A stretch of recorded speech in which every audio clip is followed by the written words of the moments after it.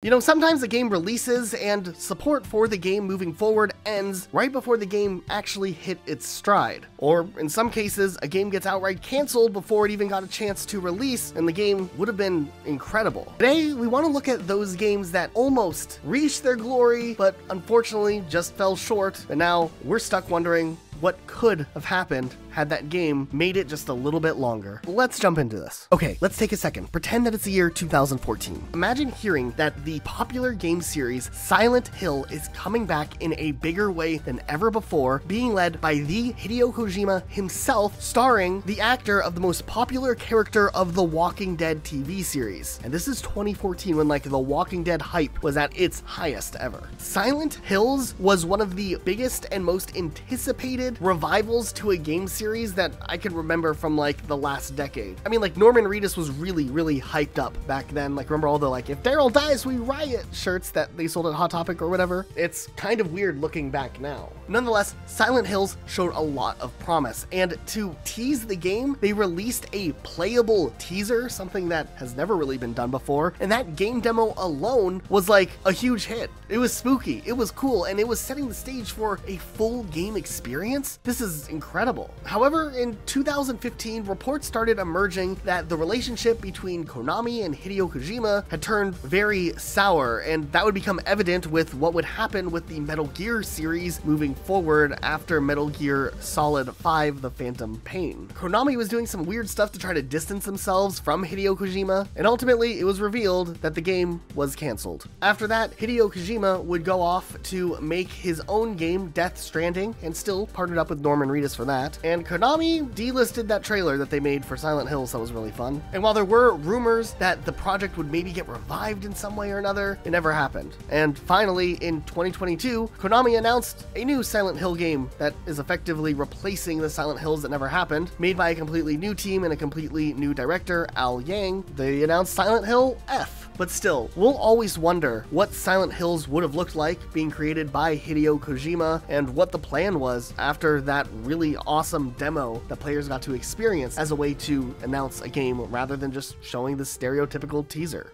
Okay, this next one, some people are gonna get really angry about, and they're gonna pull out their pitchforks, but hear me out for a second. Call of Duty Ghosts back in 2013 got way more hate than it probably deserved, big picture looking back now. I mean, I understand why in 2013 it was hated on almost universally by Call of Duty players. The maps were way too big. They probably were trying to do some big team battle thing, and then later in development decided to tone it back down to the traditional gameplay. And the campaign felt more like a Fast and Furious movie than maybe something like Black Hawk Down. Sure, there were some other issues, but big picture, had the Call of Duty community known what Call of Duty would look like the following years after Call of Duty Ghosts, where more or less it seemed like Call of Duty would just occasionally hit and then miss over and over again randomly. Looking back at the last 10 years of Call of Duty, Ghosts might not have been the best game to release in the last 10 years, but it definitely wasn't the worst one. Of course, it was going to get panned coming out after Black Ops 2, which is often deemed as possibly the best Call of Duty of all time, maybe tying with Modern Warfare 2. And when it comes to Call of Duty, we don't always get to hear what happened to prototypes or ideas for Call of Duty games that end up getting scrapped early in development, but I'm pretty sure, like 99% positive, there were plans for a Call of Duty Ghosts sequel. Infinity Ward didn't develop Ghosts as a one and done idea. I mean, the end of the game literally is set on a massive cliffhanger. And I often wonder what a Ghosts 2 campaign could have looked like had we actually gotten it instead of Infinite Warfare. I mean, sure, the Ghost story was over the top and goofy at times, but there's also a reason why some action movies like Fast and Furious get so many sequels and do well in the box office.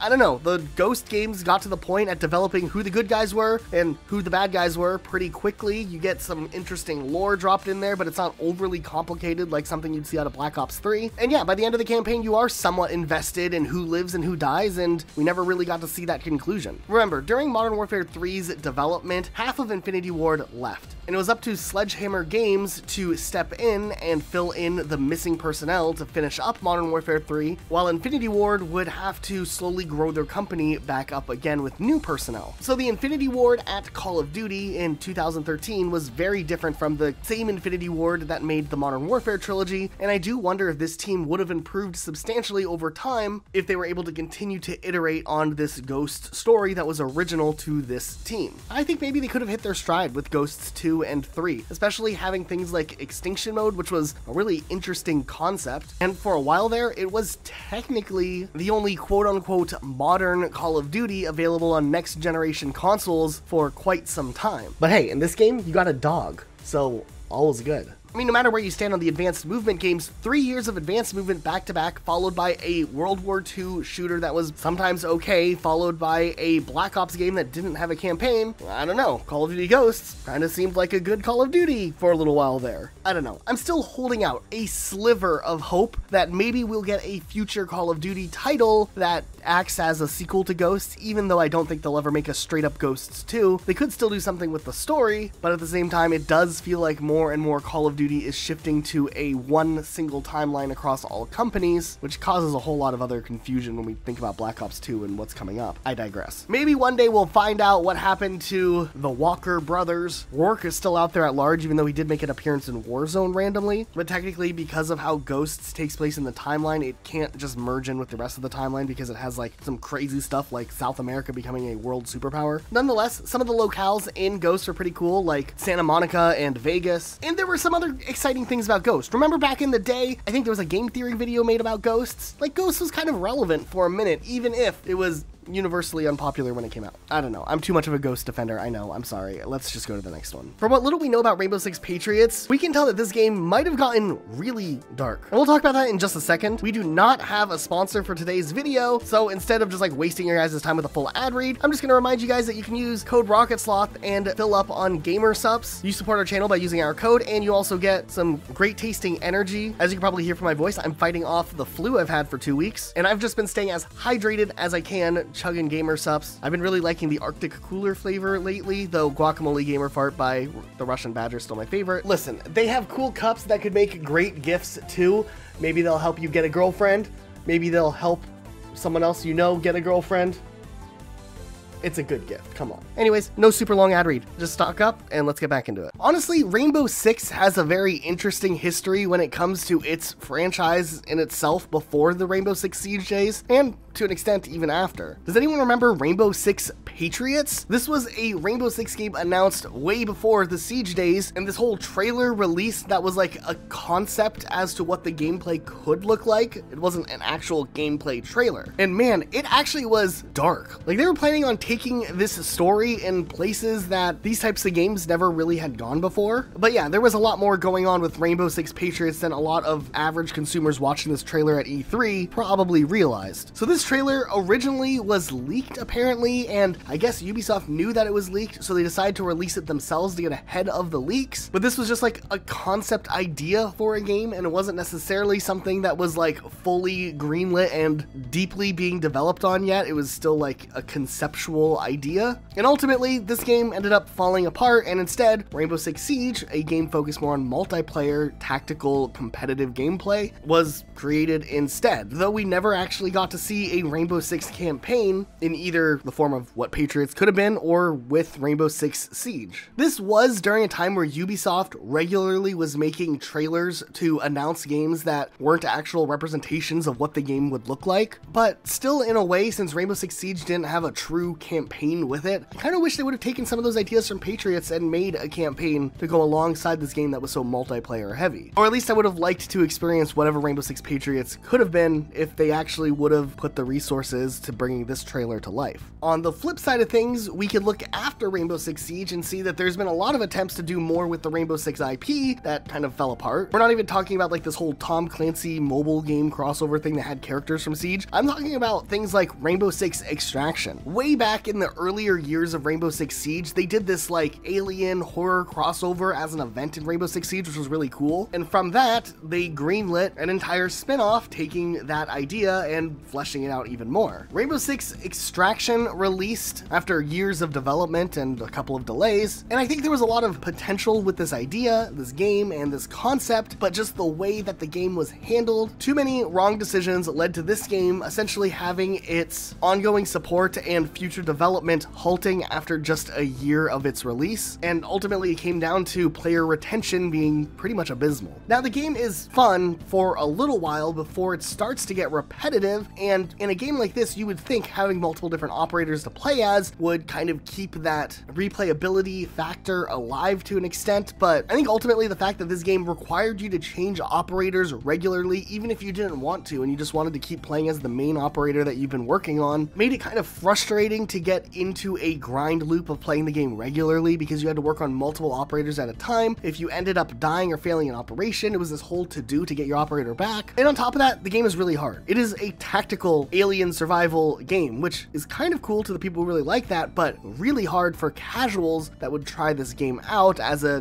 different experience from the very competitive Rainbow Six Siege. There were some really cool ideas here, and I just wonder if this would have worked better as a expansion to Rainbow Six Siege and not its own entity completely detached from Siege, because it does feel weird. It has all these awesome cosmetics in that game that don't carry over into Rainbow Six Siege. The main people playing this game likely also play Rainbow Six Siege and switch back and forth, so it just felt weird. There were so many opportunities where I felt like they could have done something where you could level up a battle pass and get cosmetics for Rainbow Six Siege's multiplayer. That would be a great incentive to play this side game, and they just didn't do that connectivity. You could unlock some operators, I guess, by playing this other game, but by this point, most people had majority of the operators they wanted by now. It's a shame. This game was actually fun for a bit. It just didn't go that extra mile it needed to just solidify it and lock it down as something that could last longer than people picking up the game for a couple of weeks and being done with it. Okay, now there are a few specific ones that are a little bit quicker that I did want to talk about in this video. Battlefield Bad Company 3, I know we've never had an official announcement, and we don't know when this game would have potentially released, but what we do know is at the end of the story mode of Battlefield Bad Company 2, there's a pretty massive cliffhanger that like the United States is being invaded, and it's like, oh no, what's gonna happen now? And then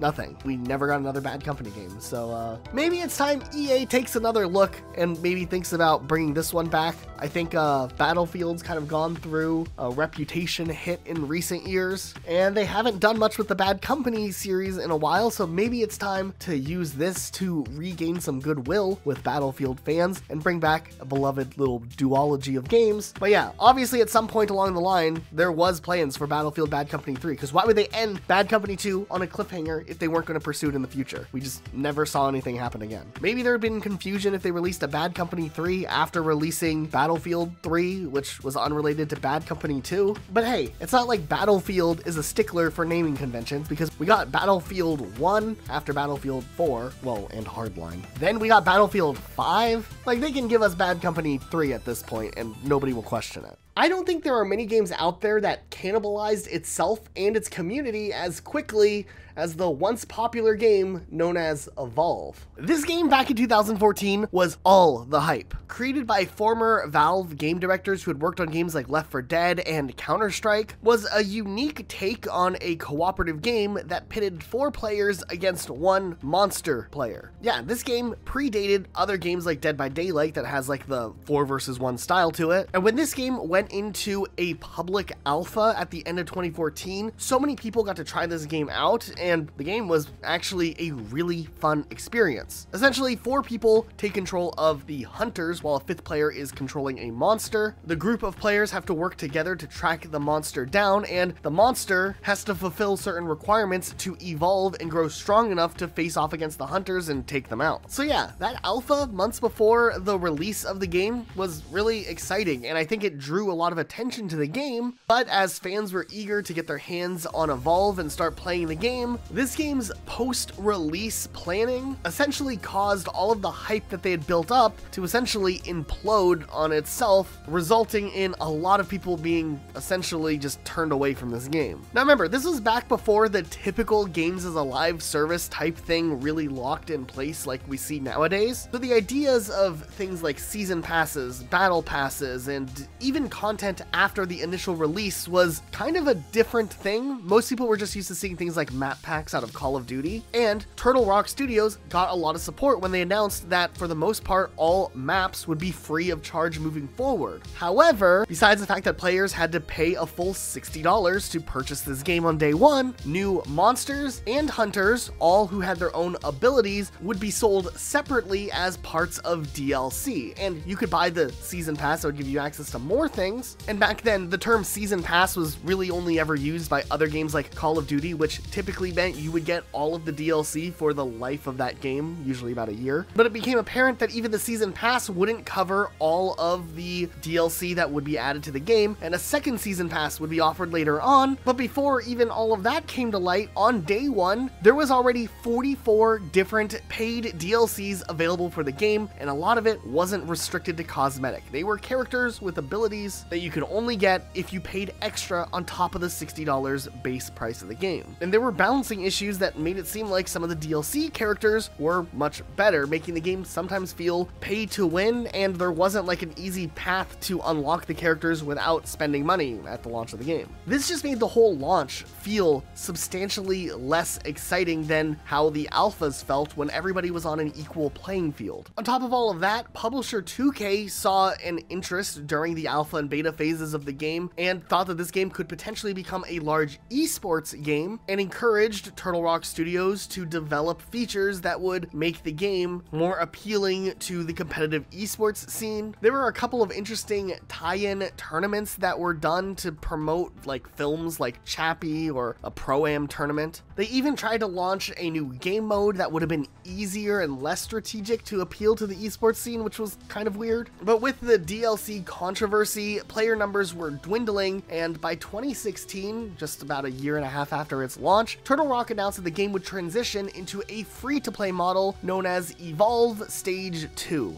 Now, Stage 2 sounded promising. You'd be now able to unlock the characters and items through just playing the game. Players who had spent money would get a Founders status, which would give them like extra stuff or something. And Turtle Rock Studios promised updates much more regularly. And then just a few months later, they announced that the update would not be rolling out to consoles. And then it seemed like development ultimately slowed, and 2K ended up making the decision to close down the dedicated servers, allowing peer-to-peer connection still, where a small community of players would still continue to enjoy the game for a couple of years. Oddly enough, randomly, in July of 2022, the multiplayer servers for Evolve Stage 2 on PC were re-enabled, which was really interesting, and there were things like daily login bonuses and free Steam keys available to dedicated Evolve members on their Discord. And then in July, the servers were shut down for the final time, rendering the game pretty much entirely unplayable now. You know, Evolve had something there. They bit off more than they could chew by how they planned to try to support the game in the future. If they would have started off free to play, they could have had all of that hype similar to what they had during the free to play public alpha and beta. And maybe if they periodically released the DLC and not just had it all available at the get-go, trying to get as much money out of players right away on day one, this game could have had a huge lasting impact, and there could have been a lot more for Evolve and the future of this franchise, especially with what they wanted to do with the rework of the entire game system. It just seemed like the player base ended up being too small at the end, and bridges were burnt. It's interesting though, because another game, Dead by Daylight, is an asymmetrical 4 versus 1 game that came out around the same time, that survived and thrived off of having a free-to-play but supported life cycle with new expansions coming out periodically. Sure, in 2014, games being supported a long time on consoles and whatnot wasn't commonplace, but just a year later, games like Rainbow Six Siege released, and later Overwatch, No Man's Sky. Sure, the games didn't have perfect launches, but it did show a shift in games that were supported for a long time. Those 3 games are still around today, but Evolve, not so much. Maybe 2K pulled the plug too early, or the damage maybe was just done too early. I don't really know. One of the bigger announcements at E3 2012 was Star Wars 1313, a third-person action-adventure game that was focused on fast-paced combat, mixed with a darker vibe for the Star Wars universe. Looked like a promising idea. Many people at the time called it like Star Wars' answer to Uncharted, which I guess that's a good way to describe what this game would have been like, at least gameplay-wise. So overall, I think Star Wars fans were pretty excited for this project. The trailer looked cool, the gameplay didn't look bad, at least a little bit that we saw, and going into 2013,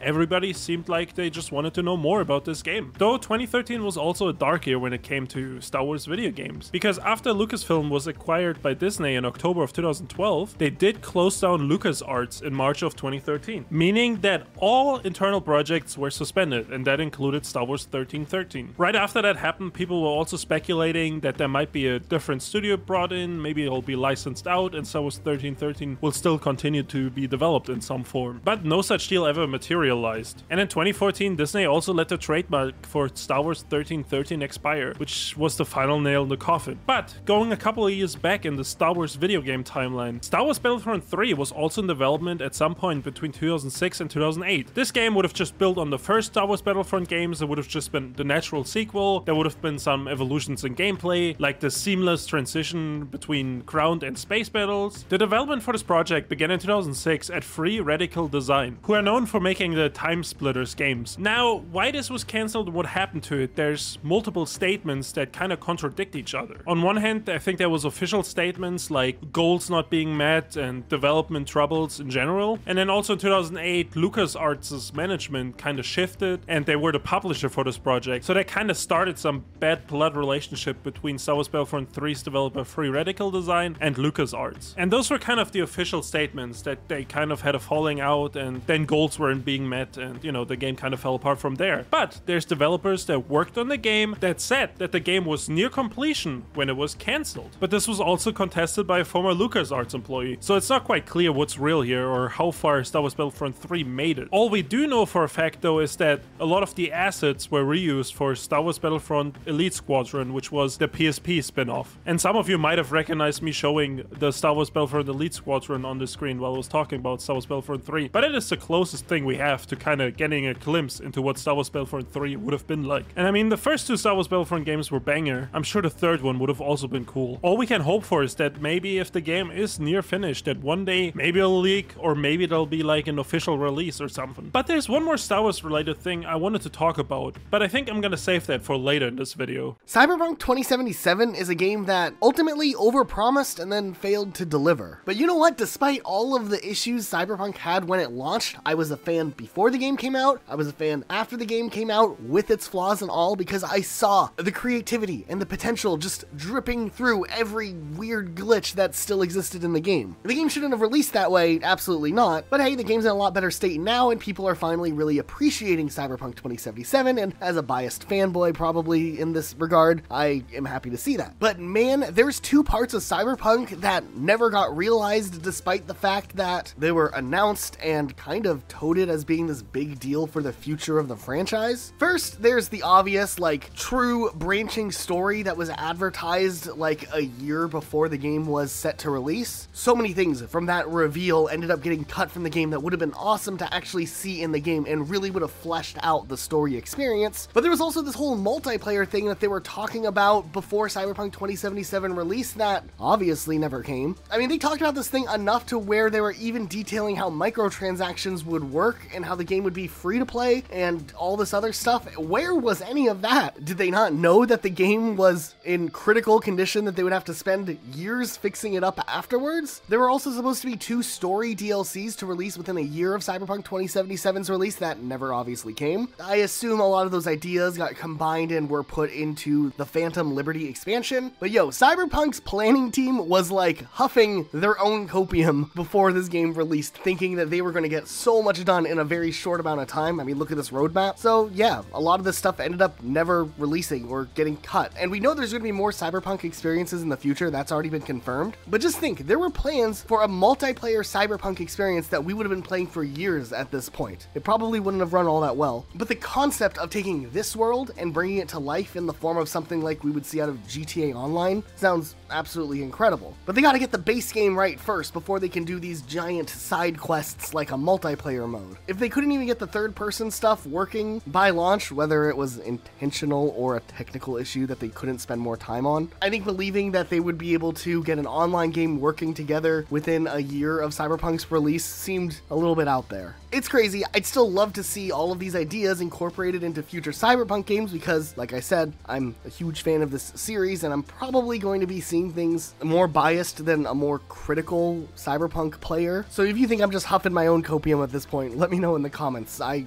understand how it could feel that way. Now, unless you're like a huge Nintendo nerd, you might not have actually heard of this game, but it would have been incredible. Well, probably. Dinosaur Planet for the Nintendo 64. Now, this game was developed by Rare, who had a reputation of making some of the greatest N64 games of all time. Banjo-Kazooie, Donkey Kong 64, GoldenEye, Perfect Dark. They were working on their own adventure game, probably to the likes of what you would expect from a Legend of Zelda game, and this game actually made it really far into development. development, and there was a lot of pre-released footage put out there in the world promoting this game. However, towards the end of the Nintendo 64's life, Nintendo came in and was like, hey, why don't you guys just move this project onto the GameCube and make it look really cool? Also, you need to use the Star Fox IP, because we don't know what to do with this IP, and your character kind of looks like our character, so make it happen. So, the concepts and ideas from this original Dinosaur Planet game were reworked and redesigned to become a Star Fox game that played not too much like a Star Fox game. I mean, there was a little bit of flying, and I guess characters were brought over, but for the most part, it felt kind of like a Legend of Zelda-like game that had Fox McCloud in it for some reason. Now here's the thing, even with these weird things being forced upon the game, Star Fox Adventures still was overall a pretty solid game. Like, it was fleshed out. We don't see games kind of come out of nowhere for a not large IP as long and intricate as what we had with Star Fox Adventures. However, I can't help but to think that the original vision for the N64 with the Dinosaur Planet would have been much cooler. They would have been bound to trying to tie in lore elements for Star Fox to make it make sense, and they could have explored these characters a whole lot more. It seemed like the character that got turned into Crystal would have had a bigger role in the original game, and a couple of years ago, there was a big leak that actually had a few different builds of the prototype versions of Dinosaur Planet unveiled to the public, meaning that you can now go and play versions of the original Dinosaur Planet and see really how far along development was before they had to completely stop everything and start working on the GameCube version of the game, which likely meant rebuilding a lot of assets from the ground up. Sure, a lot of stuff stayed, but man, this game took a very different shape. I don't know, it would have been really cool to see what this game could have been if it just stuck to being its own thing and didn't have to be tied to an existing franchise. It probably could have still been a franchise today, though maybe it would have shown up on Xbox, or maybe they would do the whole banjo nuts and bolts treatment to it and ruin it. I don't know. Alright, can we take a second and just pour some gamer subs out for our Fallen Knockout City game? This game was like a really interesting take on dodgeball, and sure, sometimes it felt like the latency would make you want to scream. Overall, this game was really promising. I had a lot of fun playing it, but I think the biggest downfall to this game was the fact that it launched at not a free-to-play value, and I feel like that probably hindered this game from reaching the masses, because overall this game was a cool concept and it was pretty polished and got regular content updates. Sadly enough, even the late shift to free-to-play wasn't enough to keep this game lucrative, and I felt like if they maybe had a better start day one, maybe this game would still be around today. But unfortunately, they went the route of only using free-to-play as a last-ditch effort when they already had room for microtransactions and battle passes built into the game, and I think that ended up being its downfall. Unfortunately, you can't play this game anymore in matchmaking, only private lobbies, and that's a shame. There was times where I would just hop on this game every once in a while and have a pretty good time, and that was cool. So I'm disappointed with where this game ended. Anthem is a game. It looked really promising when it was announced, and then the game came out and it was really boring. After the backlash, it was announced that Anthem is getting a massive update in the form of Anthem NXT, but then that got cancelled too. Executives don't care about your feelings, and it's a shame because this game, if good, would have been able to give Destiny a run for its money, with all the dumb decisions they have made. So yeah, rest in peace, Anthem. In September of 2002, Blizzard Entertainment officially announced a game called Starcraft Ghost. This would have been a third-person spin-off of the Starcraft universe. It was initially intended to release on PlayStation 2, the original Xbox, and Nintendo GameCube. And over the next couple years, Blizzard released more details about the game, including gameplay mechanics and its focus on the protagonist Nova. There was even a playable demo at E3 that people could play. While development started with the studio Nihilistic Software, it would eventually move to Swinging Ape Studios. And shortly after Swinging Ape Studios got contracted to work on this game, they were actually purchased by Blizzard, which indicated a continued commitment to StarCraft Ghost. But it didn't take long before Blizzard announced an indefinite postponement of StarCraft Ghost's development to focus on other projects. Over the next 8 years, Blizzard would kind of mention the game sometimes, indicating that they hadn't forgotten about it, but there was never any mention of active development on the game. In 2016, there was a StarCraft 2 DLC release called Nova Covert Ops, which focused on the same protagonist that StarCraft Ghost would have focused on. And honestly, at that point, it just seemed like they reused some assets and whatever, maybe some ideas to put into the StarCraft 2 DLC, even though it wasn't the same gameplay style. And with that, StarCraft Ghost was dead, and I mean, it'll probably never come out. The game looked fun though. I would have played it, so I don't know. Maybe they shouldn't have canceled it. Maybe they should have put it out. The only thing I can think is that maybe the project wasn't progressing along as well, or maybe they thought the StarCraft fans wouldn't like the shift in gameplay style. The leaked gameplay I've seen though looks kind of cool, so it's kind of sad that this ended up getting canned. Similarly, another very popular story from around the same time, Spec Ops: The Line, kind of ended in a place where fans definitely expected a sequel to come, just for nothing to ever come of that. I think to this day, people still look at Spec Ops: The Line as a masterpiece in militaristic storytelling, so why haven't we seen anything else? Maybe the game didn't sell well enough, but I think nowadays the game had enough of a cult following where if they did do a follow-up game that was still as narratively driven, maybe the game would do better this next time around. One of the main developers that worked on Spec Ops: The Line is Jaeger, who worked on, afterwards, Dead Island 2 before getting cut from the project by Deep Silver. They then put out a flight simulating fighting game called Dreadnought that ended up getting sunsetted earlier on this year. Then in 2020, Tencent invested in the company, and there was supposed to be like a new PvPvE extraction shooter released. That got delayed multiple times. In 2022, it finally released, called The Cycle Frontier, and the game wasn't really received too well, and it was announced that it would be sunsetted in September of 2023, just a couple of months ago, at the time of recording this audio. So who knows what's next for the studio? Maybe they'll work on Spec Ops: The Line if they have the rights to it? I don't actually know where the rights fall for this. I think Take-Two Interactive owns the rights to Spec Ops, so it would either take a new partnership with Jaeger and Take-Two, or Take-Two Interactive would have to find a new studio to work on a follow-up title. Probably one of the reasons why we've never actually seen that sequel that fans anticipated for Spec Ops: The Line. You know, for a really long time, Duke Nukem Forever had the reputation of being one of these games that was so far in development hell that people thought it would never actually release, and sure, that's fair. You should watch our development hell video if you haven't seen that one already. But Duke Nukem Forever is an interesting game. It did release on the Xbox 360 PS3 era, but way before that, there was an iteration of the game that was supposed to release closer to the expected release window of the early 2000s, and after years of speculation, finally a build of that game ended up actually releasing, and it looked kind of promising. Sure, not much of the game was fully finished, but from what was playable and what people have been able to uncover looking through the files and playing through the game itself, there was kind of some true to form Duke Nukem experience from the early 2000s that unfortunately got shut down and canceled just for the development of the game to stall out and be started over multiple times before the version of Duke Nukem Forever that we know and experience that did finally release came out to a mixed reception. Would this original build of Duke Nukem that got leaked have been better? Well, we don't really know, but there is a large community effort to try to restore as much as possible of that, and that is promising, to say the least, from a franchise that nowadays is pretty much dormant.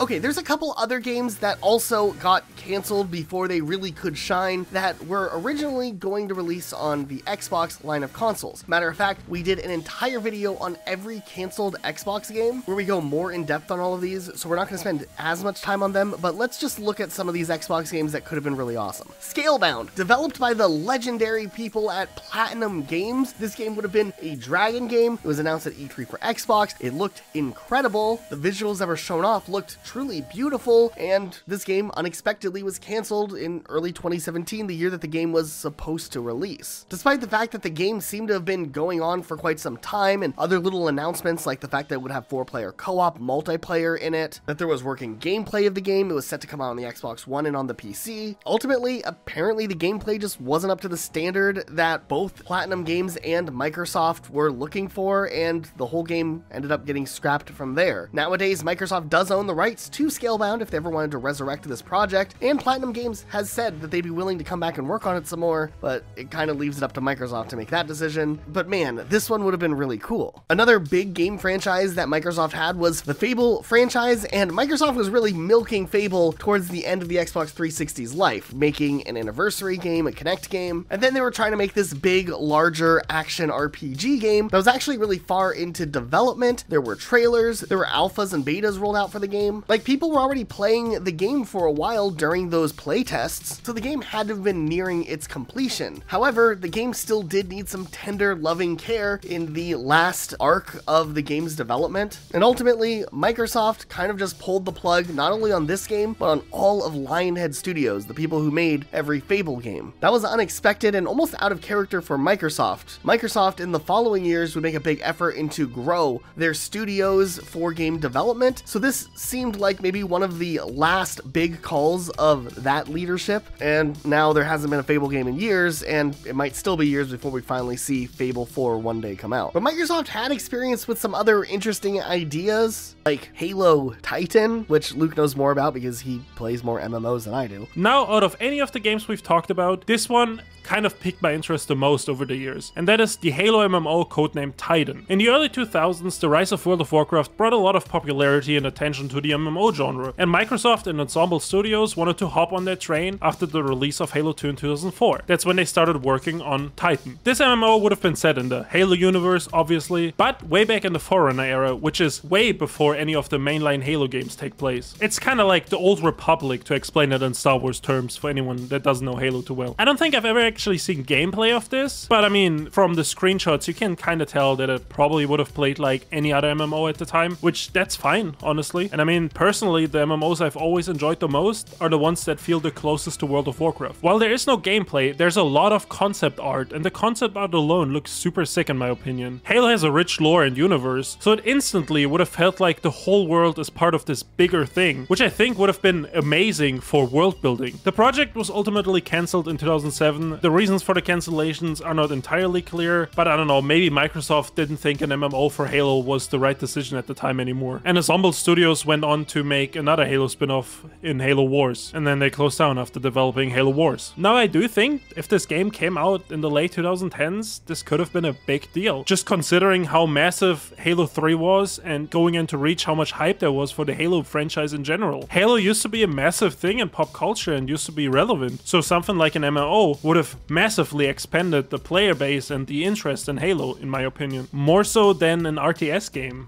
I think. Also, the MMO hype was so big back in the mid to late 2000s that Blizzard themselves wanted another slice, and they went ahead and announced another MMO called Project Titan in 2007. This was intended to be a new flagship title following the success of World of Warcraft. However, after 7 years of development, Blizzard cancelled the project in 2014 due to challenges in meeting their quality standards and difficulties in defining the gameplay. I think they themselves said that the game kinda sucked to play and wasn't fun, so they cancelled it. Some of the concepts and ideas, though, from this Project Titan were later repurposed into the creation of Overwatch. So I guess in a way it kinda lives on. It's just interesting that there's two big MMO projects, both called Titan, that would have probably been kinda cool to play. Okay, there's another game that's probably not as talked about for a list like this, but I'm gonna bring it up real quick just because it's another personal one that I would have really loved to see. Perfect Dark was an incredible Nintendo 64 game. It was a follow-up to what Rare had made in GoldenEye, but this time they're building out their own futuristic sci-fi spy world. And after Perfect Dark released to much acclaim, there were plans for a follow-up game, and that would have been really incredible also. Not too many details are known, but there was talks about the game being possibly called Velvet Dark, there were scripts written, there were redesigns of characters already in the conceptual phases, so this game was coming along, but ultimately after some key members of the staff departed, Microsoft acquired Rare, the game would evolve into the prequel in Perfect Dark Zero, which was an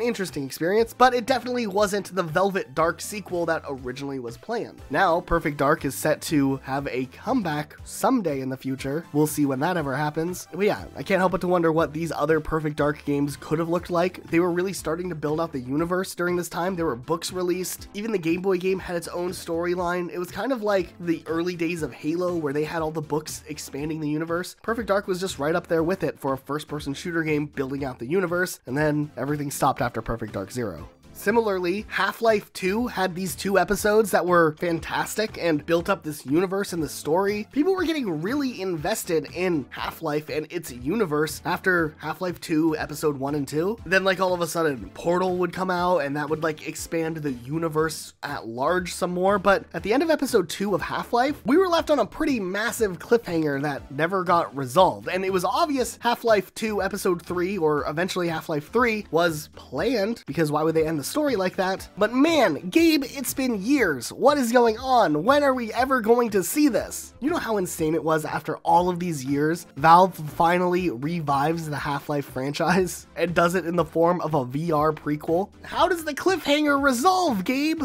I'm definitely getting too worked up over this as someone who has the flu trying to record this video. You know, there's a couple of other ones that we could really talk about and take a closer look at if we wanted to. Just some obvious things that had potential, but obviously fell to the wayside when other more important things would pop up. Fortnite's a huge example of this. It had this survival save the world game that was originally being developed before Epic Games realized that the battle royale genre could be blowing up with PUBG, and boom, resources were allocated to turn Fortnite into a battle royale game, and that became a huge hit. Unfortunately for Save the World, it would cause its development to slowly grind out over time before finally pretty much halting. I mean, I guess every once in a while there's a small update changing up a couple of things, but Fortnite Save the World definitely was kind of abandoned in favor of doing bombastic things with the battle royale, and I can't help but to wonder what Fortnite Save the World would have looked like had it had the budget and the team that the main battle royale game had. Probably something that wouldn't be as lucrative for Epic Games, so it would never happen, but there was something charming about the Save the World concept, even if the gameplay never really got to the point where it was super addicting and replayable. I would have liked to see what the original vision fully fleshed out could have looked like, but I don't think we're going to see that anytime soon. Okay, now I feel like everybody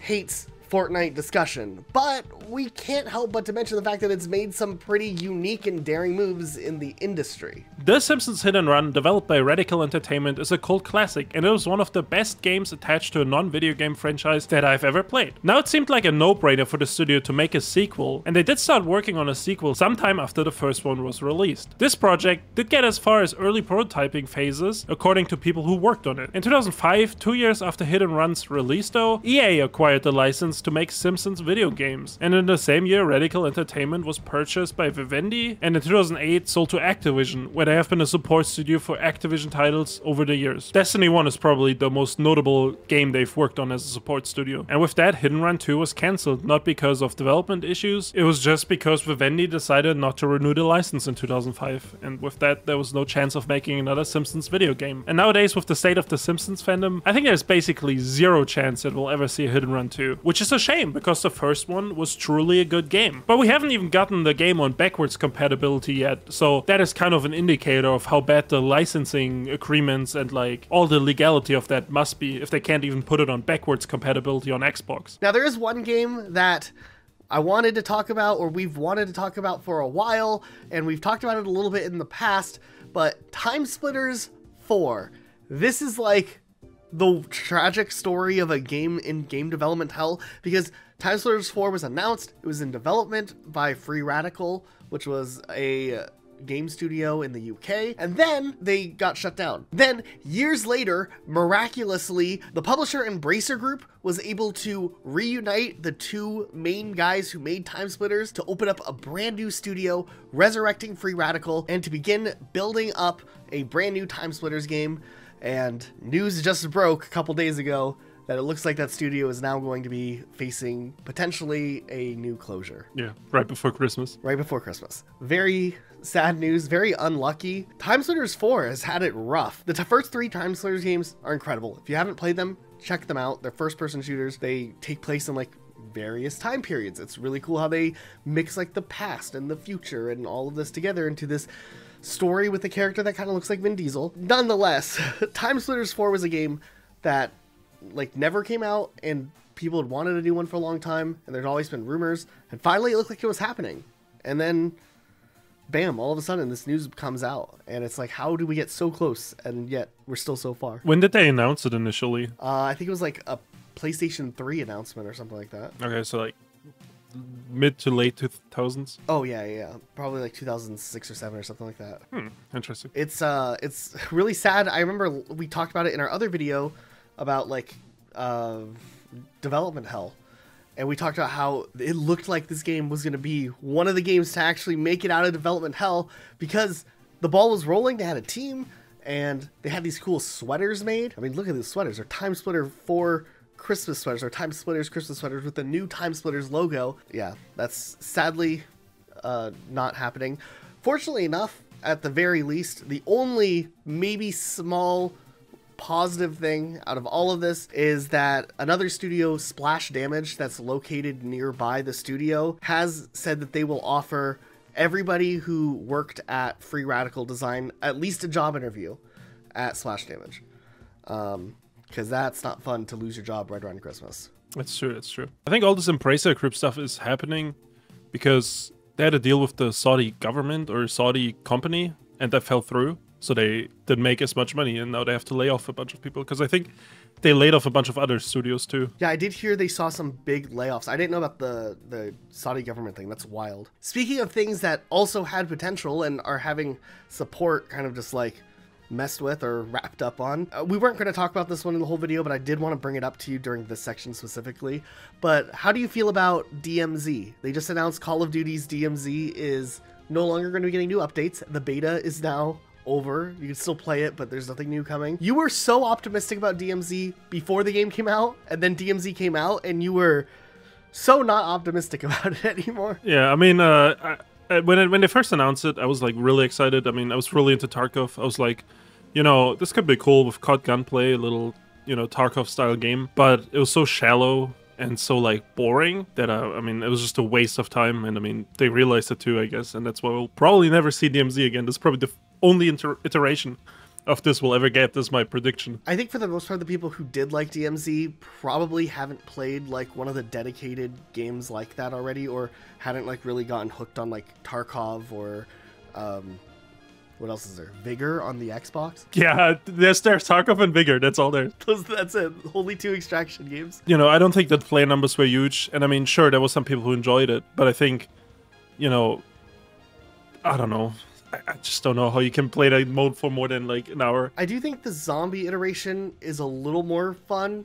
It's a little closer, but I still feel like it overall feels like an empty experience. It's just like fetch quests, right? You just walk around, you just do this, you do that, and like that's kind of not what COD is about. At least the zombie side, you level up your guns, and there's a little more you can do. Like there's a reward for actually being involved in like killing the zombies and whatnot, which is slightly better, I guess. But yeah, the fetch quests being it, and then that's it. No, I don't know. It didn't click with me. Okay, here's a question, Luke. Because this is one that people are gonna want to have in this video no matter what. But does Titanfall 3 exist? Did it ever exist? I'm sure in like as a conceptual or pre-production phase, maybe it existed, but I don't know if they actually ever started like major development on it. How many times in the last year do you think like people have speculated that the game was about to shadow drop randomly, where people were like, the game is coming next week Tuesday, get ready guys, and it never comes? They're like, oh, in this Apex Legends trailer there's the number 7, which leads to the main menu of Titanfall 2, which makes us think on the 7th of November Titanfall 3 is coming out. I don't know, it's just copium. I don't think it's real. I don't know. Maybe we'll get an announcement and then they start development, but I don't think it'll just shadow drop. Do you think it's real? I mean, I think at some point there was development on Titanfall 3, like maybe a couple of months after Titanfall 2. There was like plans or something, and then that obviously was thrown away. I do think Titanfall 3 would be awesome. I think we should get it. I don't know if it's going to be as revolutionary as everyone thinks it's going to be, but I still think it'd be a really good game. And maybe from there, it can grow into like a really good experience. Another game that I think never really made it out of early pre-production or conceptual phase is Dead Space 4. Developers have said they did start thinking about Dead Space 4 and writing down ideas. And they even had maybe plans for Dead Space 4 before Dead Space 3 came out, like ideas for story beats. And I guess we never saw that materialize because EA kind of didn't like Dead Space 3 sales. And they were like, well, this franchise is gone. It's interesting. I haven't played Dead Space 3 other than I think you and I played like the first co-op mission. No context. I had no idea what was going on. We were like in the snow, and then we're in like a cyberpunk city or something like that. And like there's these people wanting to kidnap us, but then we went willingly and some people died or something. I don't remember too much about it. I thought it was a horror game series. So Dead Space 3, at least from when I played, felt like a pretty big departure from what I expected the series to be like. Yeah, it definitely wasn't as scary or anything like that, and had a goofy story that the first two didn't have, you know. The first one was you were on a spaceship, it was like these tight quarters. And the second one you were kind of in this, I don't even know what to call it, it was like a big building city thing, right? But it was still like scary and stuff. And The third one was just really goofy. I don't know. All the characters were goofy. The cutscenes were really weird, and I just don't know what they were smoking. Also, the co-op. While I do like co-op games, I do think if your franchise had been non-co-op and is a horror game, a single-player horror game, it is kind of weird to introduce co-op because it kind of takes away from the experience. It can mix things up. Like Resident Evil 6, I felt like they pushed co-op so hard on that game that it just changed the entire experience. And some people like Resident Evil 6, but like it definitely was a big shift for the franchise, like leaning into the co-op. Or was that 5? No, it was 5 too. 5 and 6 had co-op. But what I always think, these campaigns, they're closer to Call of Duty campaigns than they are to Resident Evil campaigns. Like Resident Evil 6 literally has that snowmobile level from Modern Warfare 2. Like legit. Oh wait, really? Yeah, like legit.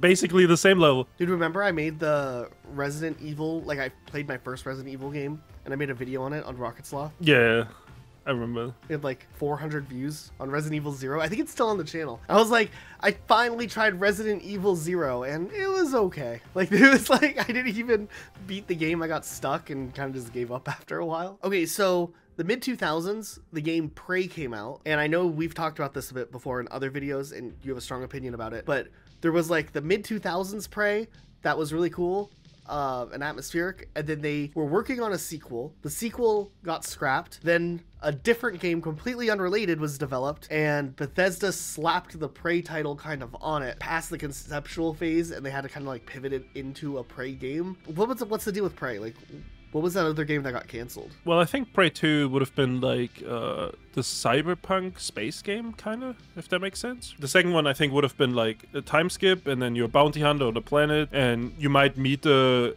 protagonist from the first game, you know what I mean? Stuff like that. And it looked kind of cool. They actually had decent work done on it. There's like gameplay of it that looked actually kind of sick. I remember in the gameplay, you pull up to a bar and there's a target and then you chase him down through the city and it's just chasing and stuff on foot. It looked cool. And I mean, at the end of the day, I think there was like managerial issues between publisher and developer that kind of caused the game to fall apart.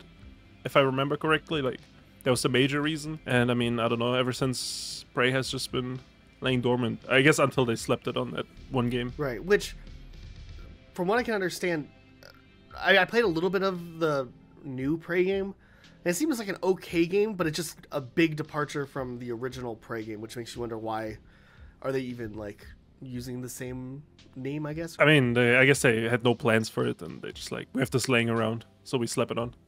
But, I mean, I'm not a Prey lore expert. What do you mean?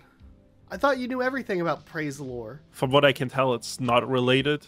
It's not related at all. Also, what I thought was cool, Prey 1 was one of the only games I can remember that had a Native American protagonist that you played as. Okay, so also, we didn't talk about this one in the Dead BR's video. I kind of forgot it existed, and looking back after our video went out and someone mentioned it in the comments, I realized that, like, yeah, there was some hype around the game Radical Heights. It was like a battle royale game that was kind of almost aesthetically like a hybrid of Fortnite and PUBG, I think. But man, that game just like disappeared. It fell off so hard that we forgot about it when we were doing a video on battle royales that fell off. I guess this was as good of time as any to bring it up and at least give it a mention here, because it was a game that some people were excited about. It just was also one of the earlier ones to die out. I've never heard of it. This reminds me of Fortnite, H1Z1, and PUBG. Are you sure this was a game people were excited for? Because I read it in the comments and they're like, bad 2 out of 10, good riddance, hashtag Packwatch. There were some people. I saw a couple of reviews. The game apparently, I just looked into this while we're talking here. The game apparently had a 5-month development window, and they released it into what they called extreme early access. I don't know. If you guys played it, let us know in the comments, because we obviously don't know what we're talking about. I'd play it. If we could play it right now, I would download it and play it. Middle of the podcast, I don't care. Yeah? You can edit it down. Good thing we can't, I guess. Yeah, good thing we can't. Then, while we're on the topic of games that could have maybe gotten more content, right? Like, or whatever. Heroes of the Storm is another one that I personally really like. Is that a Dragon Force song? Actually, close. Close. I forgot what the Dragon Force song is called. I remember there was a debate in the video. Heroes of the Storm is like a MOBA, like League of Legends or Dota 2. Okay, yeah. But with Blizzard characters, right? So like, you know, you had characters from Diablo, from Starcraft, from World of Warcraft. And it kind of had its charm. It was a lot simpler than League of Legends and Dota, I think. But they did just eventually just stop updating the game and adding content. You can still play it. The servers are still there. I don't know. It just doesn't get any new content. And I did really enjoy it. I wish there was more. I wish they kept updating it. Speaking of games that could have gotten more updates, Marvel, the Avengers game that like Crystal Dynamics did, this game was interesting. I remember when they first revealed it, everyone was like, this looks not that good. And they ended up delaying the game and releasing it later on and like fixing up some stuff. So then when the game actually did release, it was kind of in an okay state. So then the game went from like, this game doesn't look good to it might not be perfect, but it looks promising because it was kind of going into this live service model, and other superhero games had been good in the past, like Spider-Man, you know? So it's like, if they can like refine the game enough where every character feels as good to play as like what Sony has with Spider-Man, maybe they're onto something here. And then they, you know, have this ambitious plan of like having this game supported as a live service game. And they did like some DLC, and the DLC was actually like kind of good after a minute, but then yeah, the game just like closed. It just ended. So yeah, I mean, you can still play it, and we could still go play it because we own it. We played a bit of it when at some point, I think I bought it, and we played a little bit of it, and it was okay. I played as Thor, and I mean, it was cool how his hammer would come back to him and all that, but beyond like a couple of cool gimmicks for each character, it didn't quite have that like edge where it felt snappy and really good the way that you would want a game like that to feel. And I think maybe it just bit off more than it could chew. It's kind of like the COD Zombies mode. Yeah, it was a lot of just like hitting the same button over and over again to fight like robots or whatever we're fighting. Another game that before launch got a lot of hate, you know, maybe could have gotten more content, the Star Wars Battlefront 2. And I mean, you remember how big that story was with Star Wars Battlefront 2. Oh yeah. And then the game, surprisingly, like when they turned things around and they like responded to the backlash, as bad as it was at first, but like the plan to like fix up the game moving forward, when that was implemented, there was like a strong community of people who continued to play that game and supported it for a while. Yeah, I mean, I sometimes still hop on that game and play it, and I do really enjoy the stuff they did at post-content or post-release.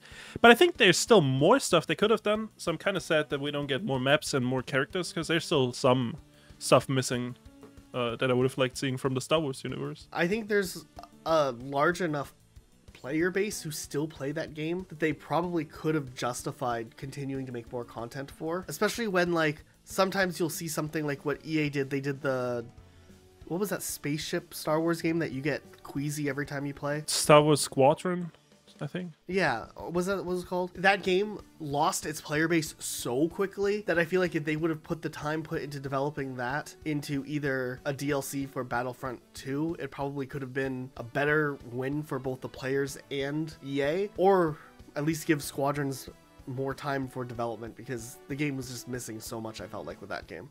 We really should dig into Squadrons at some point in one of these videos. Yeah. Also, I mean, I just think just a space shooter is not as popular. It's just a part of Star Wars Battlefront that was popular. I just don't think it works as its own. And also for Star Wars Battlefront 2, they did add quite a few of maps, but I feel like they probably couldn't do more because this was a game made by DICE, and DICE had to move on to make Battlefield, right? And they probably didn't have enough resources to make both. Well, wasn't there originally plans for a Battlefront 3?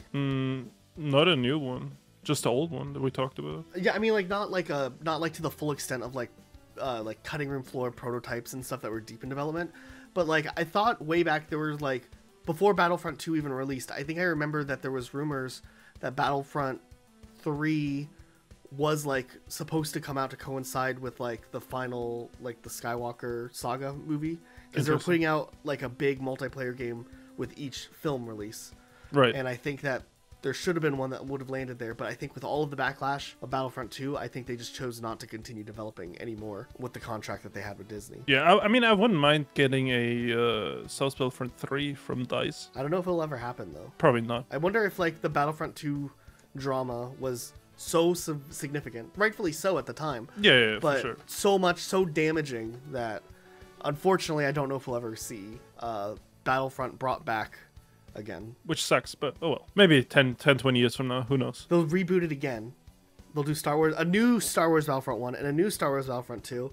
And maybe if they don't get into any drama, we'll get a Star Wars Battlefront 3 after that. One day. Do you think Splitgate could have been better, bigger, more potential? That game came and went very quickly. Yeah, I mean, it blew up overnight, basically. And, I mean, I'm not too sure why it fell off so hard. It is a very interesting case when it comes to Splitgate, because I feel like there was so much potential when the game came out with this idea of like Halo type gameplay mixed with Portals, and then there was so many issues when it came to console with like the servers. There was these long queue times. I mean, I just don't think the people realized how massive the game would be once it came to console, because there was such a demand for real Halo type gameplay. You know, otherwise you were forced to play Halo 5 at the time. Infinite wasn't out yet. So this was like something that was free to play. People probably went in with really low expectations and saw that like the game was actually decent because it had been in development on PC for so long before. This is like a bigger issue I see with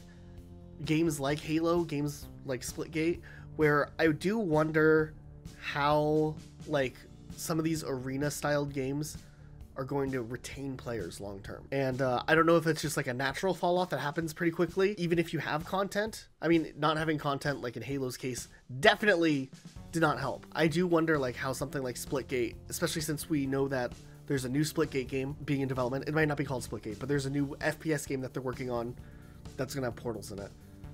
That's going to come out sometime in the future.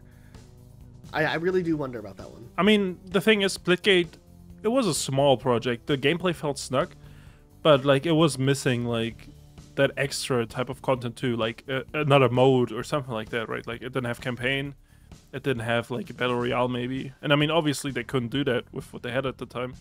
But I do wonder if the next Splitgate or whatever they call it has to like step it up in order to compete. Right. I'm worried that they're going to offer the similar amount of features, like a basic map creator, multiplayer playlists, and then just enhanced visuals, and expect that like that's going to be enough of an experience to like have people locked in and like ready to dedicate their time to it, because it is going to need something a little more than just Portals, I think, to give it that edge. I think like they had something with like the time trial Portal mode, and I really think they should have just done a campaign. I don't think they're going to, but I really do think that a campaign would have been cool. I do think though, do you think a no Portal mode could have worked too? And I know it's like that's what made Splitgate special, but like Fortnite has a no build mode and it's decently popular too. And I just think the skill gap with the Portals might have been a little too high for some people. And I think that's also kind of frustrating. That's maybe why they lost some players, you know what I mean? Because if you kept getting killed by some sweaty nerd that like Portals in the spots, you don't know, like has the lineups and stuff, you know, eventually you're just like, oh, whatever. Maybe if the sequel refines some of that, they can keep the Portals in, but I mean, maybe they don't even have portal guns. Maybe they'll just have portals around, like in predetermined places or something that change the sight lines up or something. There's a lot they could do with it. The thing that I find very interesting though is like part of Splitgate's success was that it was doing what Halo had failed to do for such a long time. Even if people fell off, like it was always interesting to see a lot of people comparing Splitgate to Halo Infinite, ourselves included. I mean, we did the sponsored tie-in for like their season pass where they sponsored a bunch of like Halo YouTubers to just talk about the new season, whatever we wanted to talk about. So obviously the go-to a lot of Halo content creators, because we were doing just Halo content back then, was to like compare it to Halo, because I mean that's what the audience was. I mean, it did feel like Halo, and I mean Halo's the last big arena shooter that's still around, right? And I mean, we were playing Splitgate at the time. It's not like we weren't playing it. We were actually playing it, yeah. And mind you, like, I mean, we're not sponsored by Splitgate for this video or anything. And we were always allowed to say whatever we wanted.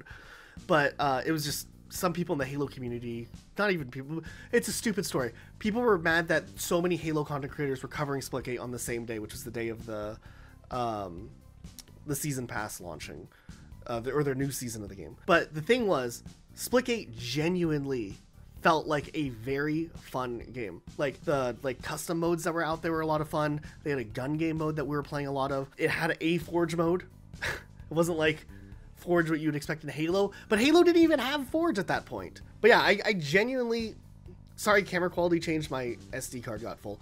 But long story short, I genuinely thought that Splitgate was a really interesting experience. At the time, like, Splitgate was solid for a small group of people that put that game together, like making a competitive experience that was like kind of being compared to against a AAA game like Halo Infinite. And ranked mode was actually kind of fun. We played that one mode where you had to like get momentum on taking out the other players and like try to take out the players while the spawn timer went up. Yeah. That was a lot of fun. And maybe if they had better maps and not just like blockouts, I think that could have really maybe been a thing. I don't know. I will be excited to see whatever they end up choosing to put out in the future. Yeah, I mean, they made one game. They showed that they're talented. So I do think they can do something with the extra resources they have now. And hopefully, like, actually, you know, make something that looks... Or they'll change, like, the landscape for arena shooters, maybe even.